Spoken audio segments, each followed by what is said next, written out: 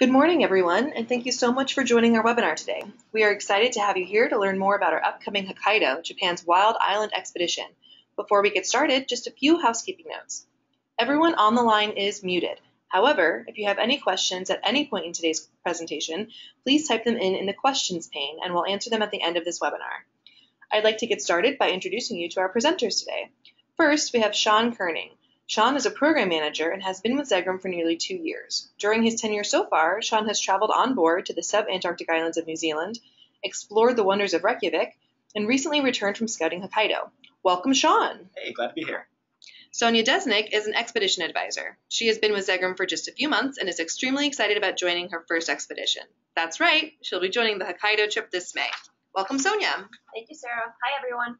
I'm now going to turn it over to Sean and Sonja to fill in a few more details about our brand new adventure to Hokkaido. Great. Thanks so much, Sarah. This is a real special trip for me. I lived for 2 years in South Korea and traveled pretty extensively around Japan. And so this area is very special. And like Sarah said, I was able to go scout out some of the locations for this trip just this past fall. So I think you're going to have an amazing time. I'm really excited to join this expedition. Like Sarah said, this will be my first Zegrahm expedition, so I'm really excited to see what our trips are like and meet all you wonderful guests and go to Japan and Russia for my first time. Great. All right. So let me just go over the route that you'll be going on for this trip real quickly. So a lot of Japan cruises typically do the Sea of Japan area. We have one of those coming up in 2019. It's going to be amazing. We also have done in the past the Russian Far East, starting in Hokkaido, but this will be our first circumnavigation of the entire island and really highlighting the unique culture, wildlife, and scenery of that island, which I think is really stunning. They have the Ainu indigenous culture, which is unique to Hokkaido. There's unique wildlife like brown bears that are only found in this part of Japan, and really special geothermal and other scenery things going on there. So this is a great complement to maybe a trip you've already taken to the more traditional Honshu island of Japan. All right, so we start off our trip in Tokyo, and the focus here is just an easy transition. So we have the ANA Crown Plaza Hotel Narita, so right in the airport, so we can have minimal transfers. We'll have a nice slow start the first morning, go out to the Asakusa district, see the Sensoji temple, as well as do some street food and souvenir shopping around that area before boarding our bullet train up to Nagata. And Sean, what is the bullet train like? So the bullet train is a real special part of Japan. If you haven't had a chance to travel on one of these before, you're hurtling along at over 100 miles an hour through, and it just feels like you're gliding on ice. And it's a fantastic way to see Japan. That most people don't realize that over 80% of Japan is forested, and so it's actually a quite wild island itself, even the main island. All right. And so then you're going to start off your trip with a day at sea, which is a great way to meet your field staff and the local guides that will be traveling with us for the entire trip on board as a way to really get into the culture before you even make your first landing. And our first landing is Sapporo, the capital of Hokkaido. And we're going to have 2 tours today, a city tour, as well as a birding option. So that'll be a pretty constant theme on this trip, giving you a chance to either do a natural history or a more culture-focused tour on almost every day. I see that you did change the Sapporo viewpoint. Can you touch on why? Yeah. So part of my trip to scout this area was to kind of go through the logistics of this pretty complicated day. And there were 2 possible viewpoints over the city. I think this might be a drone shot, but this is the basic view you're getting. And one is the top of Mount Moiwa, and the other is the ski jump that was used for the 1972 Olympics. And comparing them both, I thought going to the ski jump, not only do you get the great view, you get the history of the Olympics. There's a great interactive museum there. So there's a lot for everyone to do, whether they want to ride a chairlift, look out over the scenery, or get into some of the events that happened back in 1972. All right. One other change we made is to switch the fish market. We looked at a couple fish markets and ended up deciding on the one in Sapporo itself as the best representative, and a chance for you to go look at some of the seafood delicacies that this area is really known for. We also have a birding tour, as I mentioned. I will touch on the birding tour. Some of the species that you can expect to see in this area include the Japanese bush warbler, blue and white flycatcher, the narcissus flycatcher, the black-eared kite, and the brown-eared bulbul. Yeah, so we have a special birding guide for you on this trip. Mark Brazil, who has lived in Hokkaido for over 30 years and lives actually in the Sapporo area. This is his backyard, and he's excited to take you to a bunch of his favorite spots and do some great birding on this trip. And our next stop, we're getting up into some really interesting areas, Teori, Rishiri Island, and Rebun after that. These are all areas that are fairly difficult to get to. There are occasional ferries, very limited infrastructure, so being able to come up on the wonderful Caledonian Sky, and we'll actually be able to do some zodiacking at our first stop, Teori Island, conditions permitting, to see some of the bird cliffs there. So we have one of the largest rhinoceros auklet breeding colonies in the world that will depart at dawn when we are planning our arrival, so you get to hopefully witness them flocking above you and then be able to get out in the zodiacs and see some of the bird cliffs up close. And Sean, can you talk a little bit about what zodiacking is like, and do I need to pack my own rubber boots? Yeah, that's a great question. So, zodiacking is one of our favorite activities at Zegrahm. It allows us to get into very special, unique places, these rubber inflatable boats that carry about 10 passengers. For this particular trip, we're going to do all dry landings. So we will be doing some cruising on the zodiacs, but you will not have to get off on a wet shore, so you do not need the large, heavy rubber boots for that kind of experience like you might in the Antarctic. Great, thank you. Yeah. And then after the morning at Teori, we're going to go over to Rishiri Island, where you'll have a choice between a natural history walk at Himenu Pond and a chance to do some birding as well.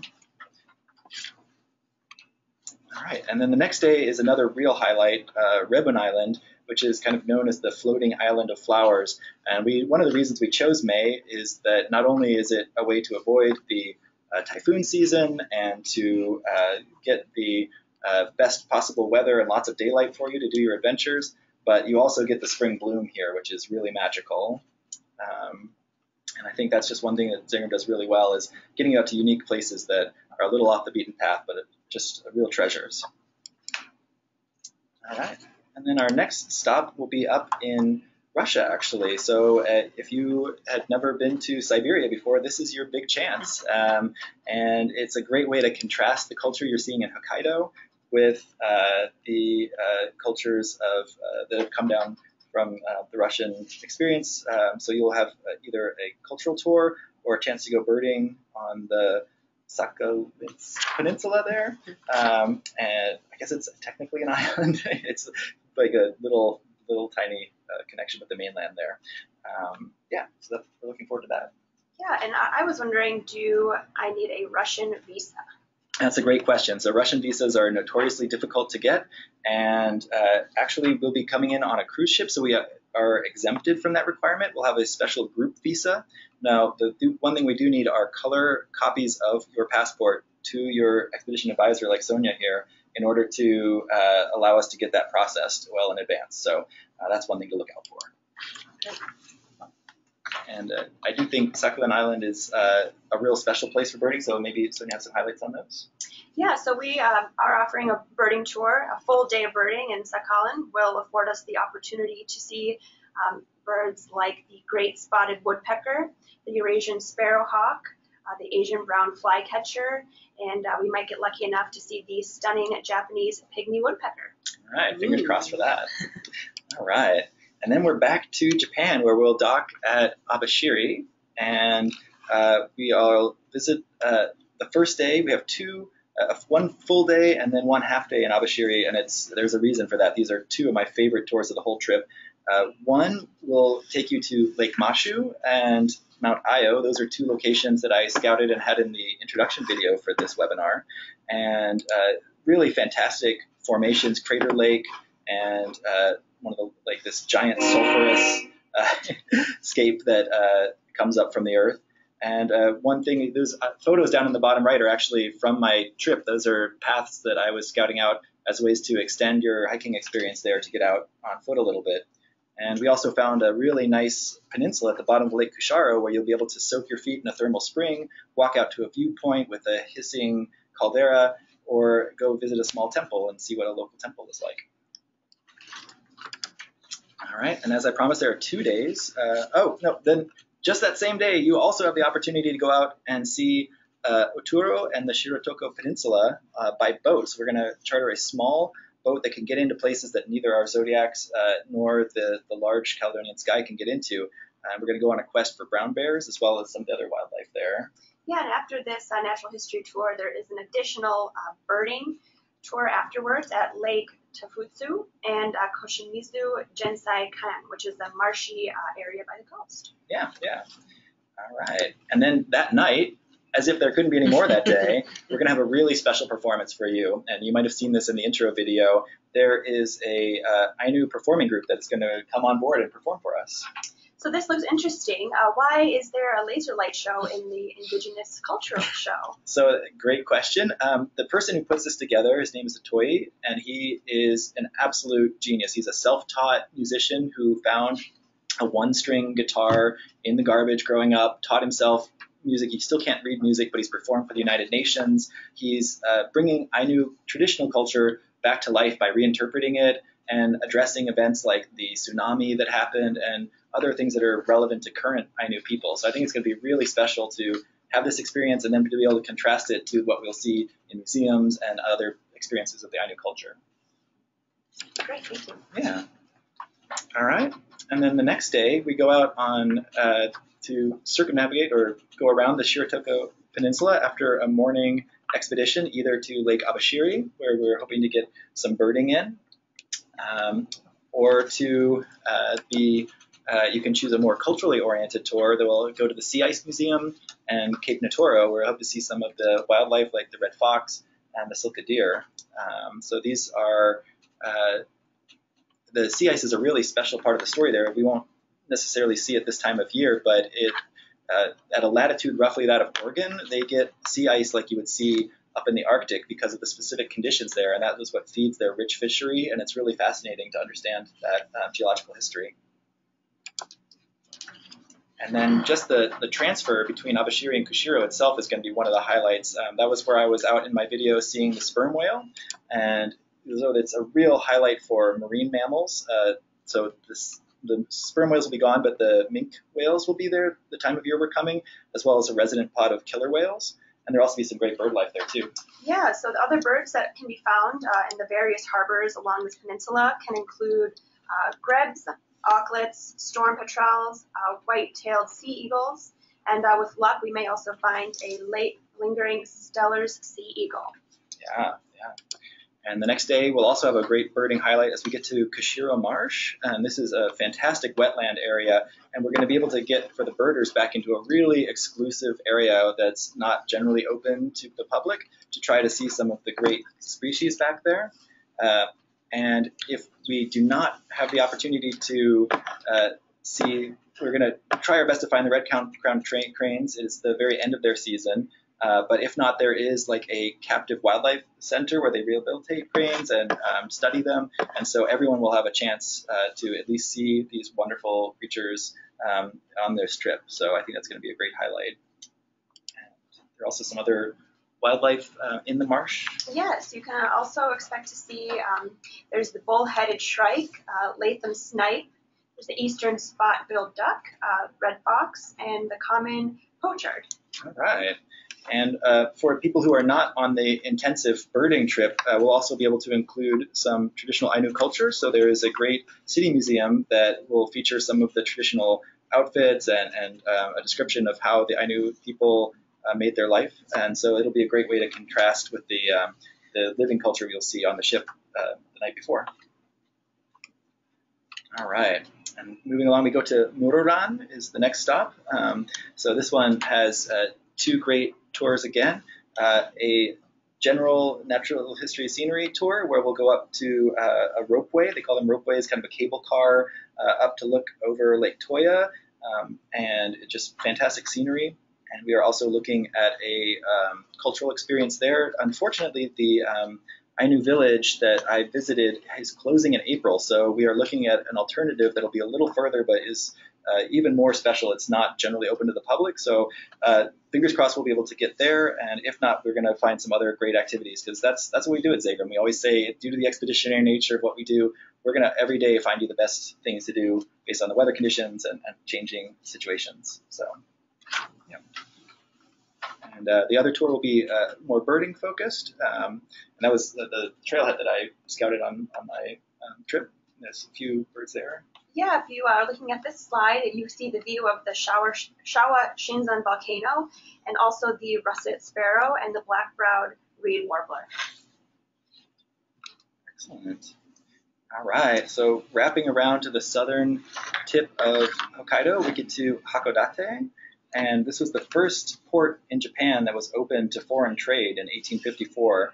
And so it has an interesting mix of Japanese and Western buildings. And so both groups will start off by going up Mount Hakodate by ropeway, again, that cable car, to get a scenic view over the whole area. And then split off either to visit some of the more cultural sites like Goryokaku Tower. And while the birders will go over to Mount Essa to try to find any remaining species that they haven't seen yet. All right, and then our next stop will be at Akita. So is this still Hokkaido, Sean? So actually, this is the northern port of Honshu, and you'll really see a dramatic change as soon as you cross the channel separating the two. You'll much more see what is more the traditional Japanese culture portrayed in our media, with the samurai castles. A really nice one there called Kubota Castle we'll be visiting, an art park, and you'll have time to have free time in the Samurai District, which features really historic buildings that you might think of from an old Japanese Kurosawa film or something. Lake Onumu for birders, so there will also be a birding option that day as well, so always something for people who want to get out in the forest as well. And then lastly, we're going to return from Niigata to Tokyo on that same bullet train, the other direction. You'll have a great city tour, check out some of the shrines like Meiji Shrine and the photo, and the birders will even get to do some seabird sanctuary spotting at Kasai Rinkai Park. So we end up at Hotel Akura, which is a great central location in Tokyo. And then we'll be arranging transfers for everyone back to their onward destination. Now, I think one real highlight with Zegrahm are the people you travel with. That's been my realization with Zegrahm, is it's going with the best people. And so I'm really thrilled with the group that we've lined up to lead this tour. Mike Moore is a fantastic expedition leader. We'll keep everything running on clockwork. Lynn is a fantastic cruise director who will address any concerns your guests might have or you might have yourself if you're out going on the trip. Mark Brazil, as I said, is a fantastic birding expert who has lived in Hokkaido for almost 30 years, along with his wife, Mayumi Brazil, so she'll help interpret the culture. And then a geologist, Tom Buchanan, marine biologist, Rich Pagan, as well as not pictured here, Ron Wixman, who's an anthropologist, and David Wolf, who's with the event group, who will be helping with our birding. And Sean, do you know any of these folks personally? I had the pleasure to travel with both Rich and with Mike Moore on the trip down to the Sub-Antarctic Islands of New Zealand, and with Sarah here, we sang some really crazy karaoke as we crossed the long passage to Macquarie Island. So classic Zegrahm experience is karaoke on board. Yes. So yeah, I think you're in for a delightful time. This group not only knows an amazing amount about every facet of the things you'll be seeing there, but they also really want to make sure you're having a fantastic time as well. And then, Sonja, you can tell us a little bit about the ship we're going to be on. Yeah, so I will talk a little bit about the Caledonian Sky. This ship is absolutely beautiful. I'm very excited to get on board. Like Sarah said, there is karaoke in the evenings, and there's also a pianist on board, so the lounge is fun and lively at night. And I've heard that the food is just exceptional, and the staff is amazing and very courteous. The ship was refurbished in 2012, and it does hold 100 passengers. And all the ocean view suites are a generous size, from 217 square feet to 260 square feet. And there's also ample outdoor space for all the wildlife viewing that we will be doing. Yeah, one of my favorite memories from the Caledonian Sky was down at Macquarie Island, where we were just offshore, and the giant colony of king penguins almost emptied out as they all came into the sea to see what was happening, and they were just swarming around our ship, and it was just frothing with little darting in and out hundreds of penguins. Hundreds of them. It's pretty incredible. Just magical. And that's what being in a small ship like this, where you can quickly disembark, where you can be right out on a Zodiac in a few minutes, is really a special way to travel. All right. Well, thank you, Sean and Sonja, for that great in-depth look into our Hokkaido expedition. It looks like we do have a few questions.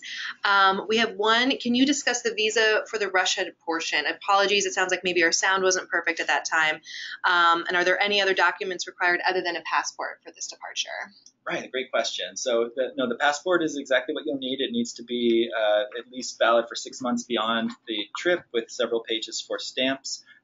And we need a clear color copy of both the signature page and the photo page well in advance to make sure we get all the paperwork lined up for the Russian visit. But it is a special visa for cruise ships only that allows you 72 hours of access to Russia. So it is a very special way to get into Russia with minimal headache and hassle. Who knew that could be so convenient, you know? I mean, really. Yeah. We had another question. We just wanted to double check.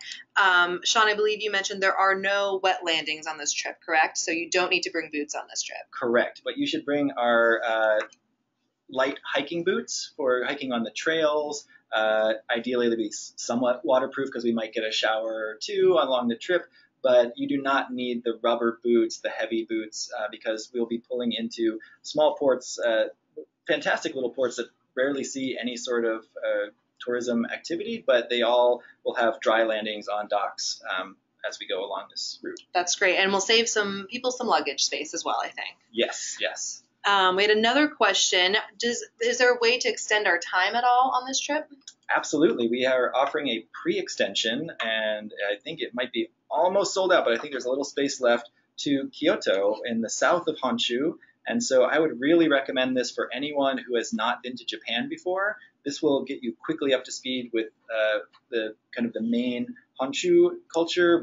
Think of the samurais, the women in the obi and the kimonos, and seeing wonderful shrines with all the torii, the red arches that you walk under. And actually, Lynn Gregg is going to be running that portion and bringing the whole group directly up to the ship from Kyoto. So I think that's going to be a fantastic way to extend your journey, especially if you haven't spent a lot of time in Tokyo or in Japan before. Oh, that sounds good to me. We have another gear-related question. What gear does Zegrahm provide, and what type of gear and clothing should guests bring? All right. So as far as gear that we provide, we have a packing list that we supply with our final docs that tell you exactly what items we recommend for you to bring.